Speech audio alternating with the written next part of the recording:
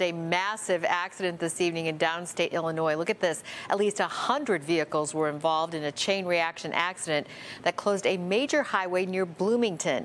NBC 5's Natalie Martinez is following the story for us right now, and she's here with the latest information. Natalie? Allison, it was such a mess that created major headaches, but the good news so far, no serious injuries. State police say more than 100 cars, trucks, and semis were part of a huge pileup that closed the roadways for hours.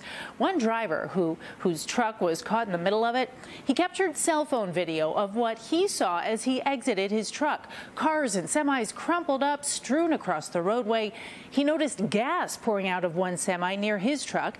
State police say that Interstate 39 in the El Paso community, that is near Bloomington, remains closed for about 12 hours due to those multiple crashes. Motorists were safely escorted to warming centers. Troopers are currently working diligently to get everyone off the roadway safely and quickly as possible. We're asking everyone to avoid the area. Please do not travel unless it is an emergency.